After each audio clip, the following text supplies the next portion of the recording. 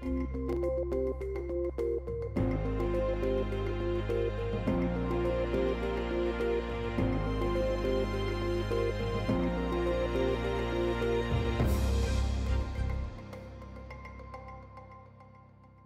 Charlotte McLeod with the Investing News Network, and here today with me is Nick Barisheff, CEO of BMG Group. Thank you so much for joining me. Always great to see you online. It's my pleasure. Thank you for inviting me. Yeah, so we are catching up on our previous conversation, which happened all the way back at the beginning of 2022. So we have a lot to cover. I want to start off with gold's price activity this past year, because we're basically ending not too far off from where we started, although, of course, over the last 12 months, we have seen fluctuations. So gold's activity in 2022, what did you make of it? Were there surprises for you, or was it as you expected? Well, the issue is that the gold's sort of not doing what it should be doing simply because of the strength of the U.S. dollar. And the U.S. dollar is not strong because of fundamental or economic reason. It's strong because the euro, the pound, the yen are all incredibly weak. So international investors all have to jump into the U.S. dollar. So as the U.S. dollar maintains its strength, it negatively impacts the gold market. So, and we've started going up. Like today, the last time I looked, gold was up $31. And likewise for silver and platinum, percentage-wise, we're even higher. So it's trying to break through, and it should be much higher. At some point, there are many macro risks to the U.S. dollar, and when and if they happen, then there'll be a huge spike in gold. So, for example, China and Russia are preparing to launch a new currency that would be used by all the BRIC countries, which will give competition to the U.S. dollar as the reserve currency. Saudi Arabia is toying with the idea of pricing oil in any currency. Any one of those things happen, the reserve currency status of the U.S. dollar is over. And I mean, there's been books written on the exorbitant privilege that the U.S. has had. Like the rest of the world has to make stuff, produce stuff, dig it up, do whatever, and the U.S. simply prints the money and buys it. So the reserve status is a critical thing. So now the question going into 23, though, is going to be, what is the Fed going to do? They can keep raising rates, which will keep the dollar propped up, or which will break the economy, or they can pivot and start lowering rates, improve the economy, and it's kind of between a hard rock and kind of choice, you know. It definitely is. And do you have any sense of what the Fed may do as we head into 2023? Because I think that is a key question that many people are wondering about right now. Well, you have to remember that the Fed is a private bank, and what's in their best interest but to maintain the strength of the dollar. They don't have a direct interest in the economy. So they can keep raising the rates until the economy completely breaks. A lot of people are already in trouble with their mortgages. They're going from 2.5% variable rate to 7% fixed. But the real risk is, in some cases, at 7%, they don't qualify for the mortgage at all. All right. So if we look at what the Fed has been doing in 2022, they've been raising rates, as we've been discussing. This is all in an effort to fight inflation.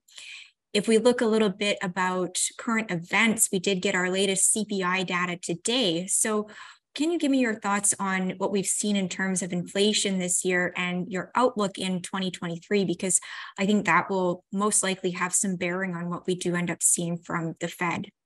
Well, we've got inflation happening for two reasons. One is the excess money printing, and the amount of new money that's being created this year is the highest in history. So we've got a lot of money chasing few goods. We've got supply chain problems and so on. So you've got a shortage of supply and too much money all at the same time. The government statistics say that inflation is 8%, but if you go to John Williams' site, he calculates it according to the original formula, and he gets about 18%, which is more realistic. Now, the problem is that the inflation was created by the Biden administration. First of all, they shut down energy production, which raised the price of gas and oil. So that happened on purpose, and they're trying to blame Russia for it. But in the US, it's because Biden shut down production. Then they printed about $4 trillion of stimulus money to hand out. So now you got too much money, and the supply chains haven't been cured. So I don't see that inflation is going to subside no matter what the Fed does. They can raise rates all they want, and all they'll do is destroy the economy, but the supply chain is still there. The excess money is still there, and inflation will continue. Yeah, and I think these are some of the themes that we've talked about before. One of the other things that people are wondering right now is, can the Fed engineer this soft landing? You've gone over that with us before. You told us, no, that seems very unlikely. You've said multiple times, actually, that we may see a big stock market correction. So I wonder your updated thoughts on that. Is that something that is going to be happening in 2023? Is this the year? Well, I think people should look at some of the leading indicators. So as everybody knows, the FANG stocks were the best performing stocks, like Facebook, Amazon, Microsoft, and Google. Well, the FANG stocks have already had a correction of almost 50%. People were also enthralled with cryptocurrencies. They thought they were going to become billionaires by holding cryptos. Well, Bitcoin is already tanked by 75%, and that's the best performing one there is. Overall, the cryptocurrencies, which had a market cap of 3 trillion, are down to 800 billion today, like all of them put together. So those are the leading indicators of what's to come, and then that shifts into the traditional stock and bonds assets, and just a question of when. But the when can happen at any time. There are major sort of black swans, if you will, swirling around, and at some point, one of them is going to trigger the collapse. Right. And I remember you telling us before that when these big crashes happen or when there's uncertainty in the market, people tend to turn to cash. That's where they decide to be. But you did suggest to us that gold might be the safer area. So would that still be your advice to move into gold during these uncertain times? Well, because like if you consider cash, so let's say you have cash in a bank account, well, it's eroding by the inflation rate. So either 8% or 18%, somewhere in there, is how it's eroding. The minimal interest you're getting is not keeping you above water. So cash doesn't work. Gold hasn't had terrific performance, but it's up about 3% for the year. So you're not losing money, and it's holding its own. So that's the kind of the benefit of gold. But as I started to mention before, people aren't making the choice of this investment or cash or some other investment. They're saying, I need the money, and they're liquidating the investments and taking the cash out in order to survive. So that's a big difference. So that's not something that, okay, do we invest in this or invest in that? Those choices are seemingly eroding very rapidly. Yeah, tell me a little bit more about that, because just before we turn the camera on, you're telling me this has been the worst year for redemptions that you've seen. And it is because not because people want to buy something else, put their money elsewhere. It's because they need that cash right now. So Right. talk to me a little bit about that and the impact. Well, in our mutual funds, we don't have a direct relation with the actual investor because we use financial advisors. So when there's a redemption, we try and call the financial advisor and find out why the client redeemed. Normally it's to see if they're redeeming, moving to something else that's more competitive. We need to do that. But now what we're getting back from the majority of advisors is the client directed them to sell because they needed the money, either for mortgage, to do margin calls on their accounts, keep up with inflation, whatever. So that's a very bad sign going into 23. That does sound like a bad sign. And, typically when I'm speaking with experts like you, I like to ask, what can investors do in these circumstances? We're in very interesting times. I think it's hard to make decisions on what to do with your money. And that seems especially true right now when people might not be able to do anything with their money. They just need it. So what would your advice be at this moment? Well, we can't do anything because if the people need the money to shore up their mortgage or pay for food and gasoline for their cars and so on and so forth. They need the money, and that's the end of it. But the investment industry as a whole and mutual funds, and it's not just affecting us. Actually, our redemptions are comparatively mild compared to the industry as a whole. So the entire mutual fund industry is having massive redemptions. And the advisors can't do anything about it other than, process the redemption. This sounds kind of like a pretty scary situation. Have you seen anything like this before in your career? Is that never happened? Like we've always had very, very minimal redemptions, but now we're getting redemptions even in the owners of bullion bars, which normally never redeem, never trade. They have their investments sitting in Brinks and so on. But now we're seeing people having to liquidate their physical bullion holdings as well. Well, that down, and this is unprecedented. This is something that you've not seen. No, in the whole 22 years that we've been in business, it's never happened before. But this is, in some respects, you could see it coming because of all the COVID mandates, the lockdowns. People lost their jobs, businesses were shut down, and now the bankruptcies are picking up. People have tried to stay afloat, and they're at the last choice, which is liquidating assets. So to me, this sounds like a situation that's very painful. We're going to be in this for some time. Do you see a light at the end of the tunnel? Well, unfortunately, no. I think it's going to get much worse before it gets better. And most of the people are oblivious to what really goes on because the mainstream media doesn't cover any of this. Like this morning, for example, the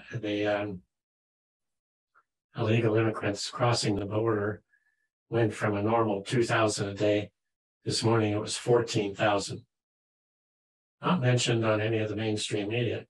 Second invasion. What is the U.S. going to do with all these people? There are tons of drug dealers, gun smugglers, terrorists, convicted criminals are all pouring in. Okay, so it's going to be a tough year is what it's sounding like. I wondered if you could talk to me a little bit more about gold and silver prices in 2023. We know, as you've told us, that the US dollar was a big headwind this past year. what do you see coming for prices? And just a reminder for those who may not be familiar, I know that you do have a long-term $10,000 gold price in mind, which relates to US debt, but I'm guessing we're probably not going to be seeing that in the next 12 months. Well, there's a lot of people that think gold is and silver is undervalued, and that next year we're going to go beyond 2,000 and maybe reach as high as 3,000 during next year. The question is, who's going to be able to buy it? So you've got a small sector of people that have gotten very wealthy, but the vast majority got much poorer. So, do they have the money to invest in gold no matter how good the outlook is? Many of them don't. I think that's a great point. Even if we do see low prices, we have seen also that erosion of wealth. So is there anything more that you can say about that? Because I think that's a really interesting point that people might want to know more about. Well, that's right. The thing is that in kind of numerous people have made calculations that current gold price should be 2,000 or 3,000, like right now. So the likelihood that it'll get to that, but any of these kind of circulating black swans could happen any day, and you'd have a huge spike, and also have trouble buying any amounts of gold or silver in quantity. It's getting progressively more difficult.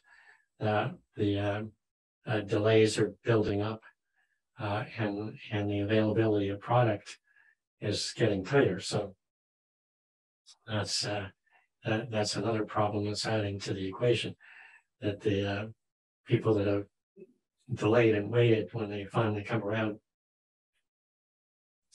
to deciding they need to buy some, not only will the price be much higher than it is today, but the availability could be considerably less.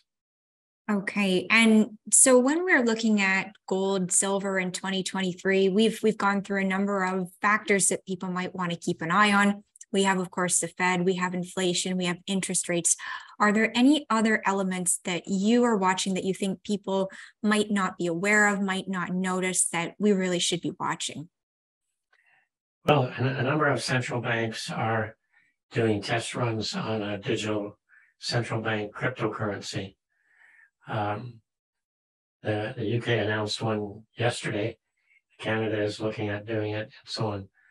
If the cryptocurrencies get launched, I think there'll be a big flood into gold, because it'll be the only kind of not monitored thing that you'll have some freedom left. The cryptocurrencies, you'll have no freedom. They'll be able to cut you off from your funds if you step out of line in any way whatsoever, similar to the Chinese social credit system.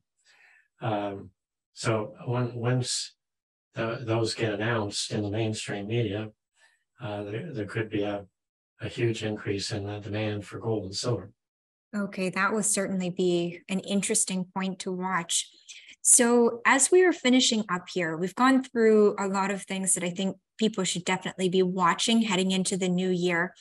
I do want to make sure to ask for your best advice for precious metals during this time. I know we've gone through a number of points, and it may be a difficult time to be advising people, especially if they do need to have the cash instead of putting their money into gold or elsewhere. But what is your best advice in the new year? Well, if you're tight for cash, the easiest thing to be doing is buying silver kind of on a regular basis and dollar cost averaging in. Silver is still affordable. It's just under $24 an ounce. So even if you're short on cash, you can always still buy a few silver coins on a regular basis. At least that gives you some coverage. So that would be the easiest thing to do. If you've got a lot of spare money, then you can buy gold and go from there. Perfect. So we do have some options. Any final words that you would leave us with as we head into the new year? Well, like I say, the easiest thing is to dollar cost average in this silver with whatever spare money you can afford. Just accumulate as as you keep going. If you keep going, I always tell people, like I bought a bunch of silver coins in 1999 ahead of Y2K. I paid $5 an ounce. They just sat there since 1999. All right. Well, that will be something for us to keep in mind. Thank you so much for coming on to share your thoughts. I think this is really valuable for investors. You're welcome, Charlotte. My pleasure. Great. And we'll be sure to catch up with you in the new year. Once again, Once again, all the best. Merry Christmas and Happy New Year and all that. Yes, of course. Once again, I'm Charlotte McLeod with the Investing News Network, and this is Nick Barisheff with BMG Group.